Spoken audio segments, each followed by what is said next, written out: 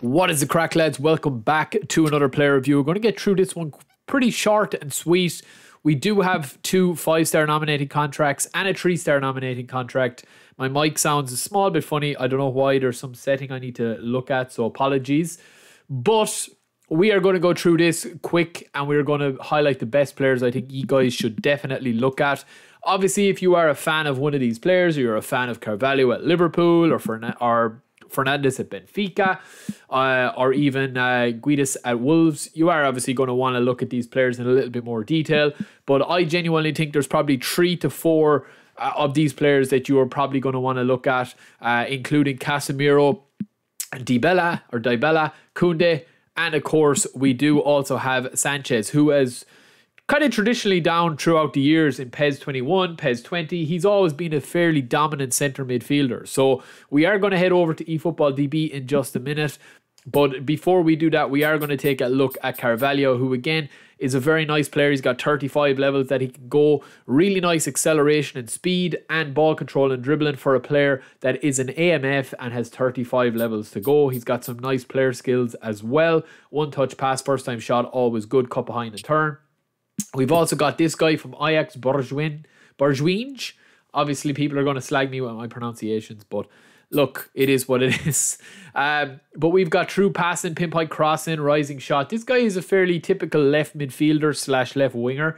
I would definitely play him left mid because he's got that acceleration and the passing that you would possibly want, the passing player skills. His stats aren't amazing, but that acceleration is going to get you out of a lot of difficulty, especially with the 2.1 gameplay at the moment. And then also we do have these 2 guys, Simeone, who is there for 4-star. He's not a bad player either. He does have standard form. He's on C this week, which is a bit of a pity, but he's not a bad striker if you're looking to get him.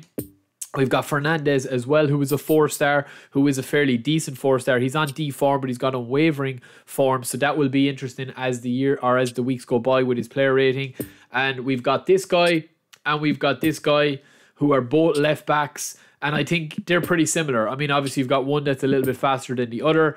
To be honest with you, lads, there is probably players I probably wouldn't waste a 5-star contract on either of these guys. I wouldn't waste a contract on anyone because we don't know what players are going to come out. And of course, we did get Rudiger in this as well. And when you look at the difference of who you can get, such as Casemiro or Koundé for a 5-star nominated contract, I mean, I do think you have to be very careful as to what player you're going to get. Now, if you do have one of the nominated contracts that is going to expire, I would definitely, look at it then. And obviously, if you have a 4 or 5-star that is going to expire, I definitely would look at that.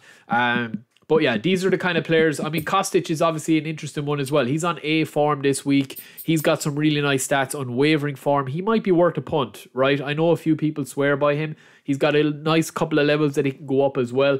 I would potentially play him as a left mid, as a more defensive-minded, like left-sided player rather than an actual outright winger, because of the speed, the acceleration, and the dribbling. You're not going to get that into the 90s, which is where you need it to be if you're looking for that cutting edge. If you're playing 4-3-3 or you're playing a 4-5-1 with modified wingers when you're attacking, if you're using a sub-tactic or whatever, I definitely think you just need to have killers on the left and the right. Like, you need to have game changers. Neymar, Dembele, Maximin, Rodrigo, Ansu Fati, players like that. Anthony, Coleman, Sané, Mane, Salah, them type of guys that can absolutely dominate on the wings, because all you need is one chance per game with them and they can score.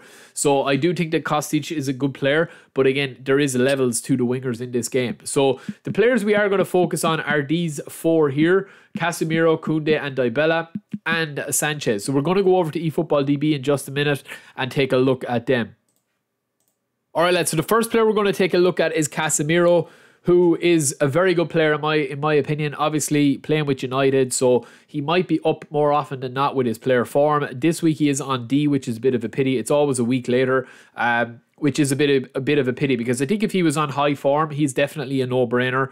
But I think even this card is a no-brainer. You're going to be getting, for a 5-star nominating contract, you are going to be getting one of the best DMFs in the actual game, like the whole game for endgame, right? Now, we've trained him up quite decently. His speed and acceleration are a bit of an issue, but look at the player stats that he has in defense and in strength and passing, like really solid. He's going to have the tackling and aggression, defensive awareness, defensive engagement.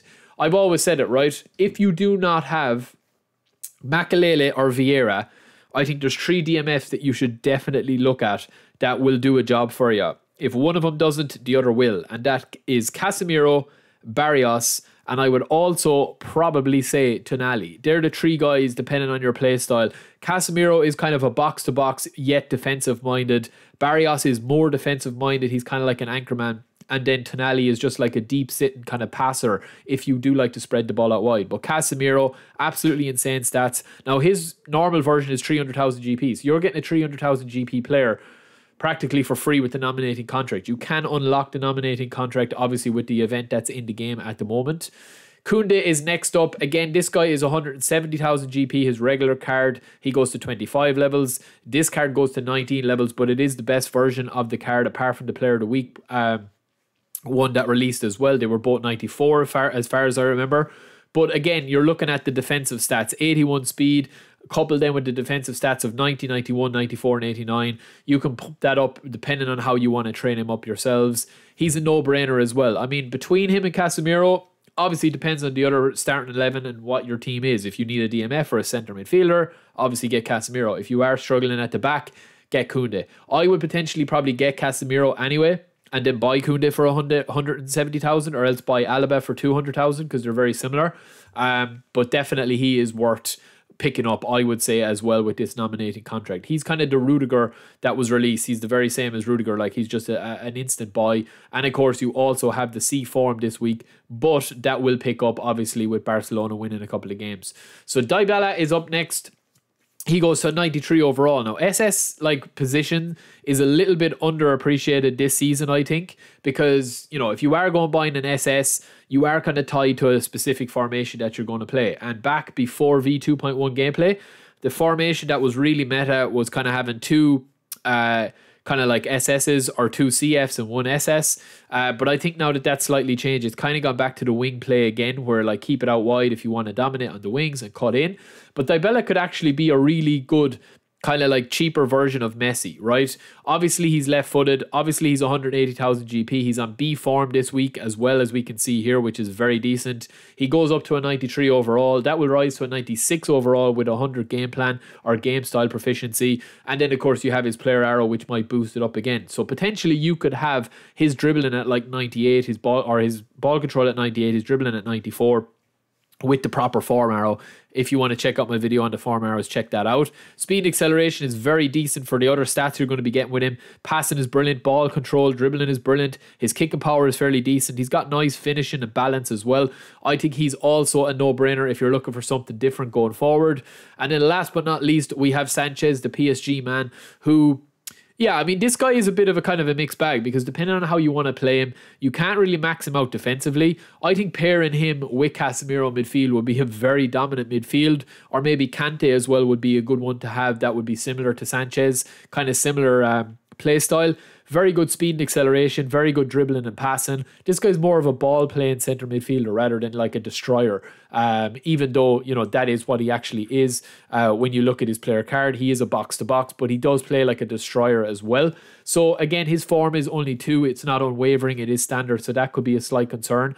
But that is it, lads. That is it for me with the players that you have here available. Obviously, you can do the free one as well. If you go back out and do the event, you can get a free spin for one of these. You can actually get a 5-star and a 4-star. So you could potentially get a 4-star player for free and a 5-star player for free in the same event with the rewards. Check out my video if you haven't already. But that is it for another one. I know a few people were asking about this. They're my 4 recommendations. I will talk to you later. Peace.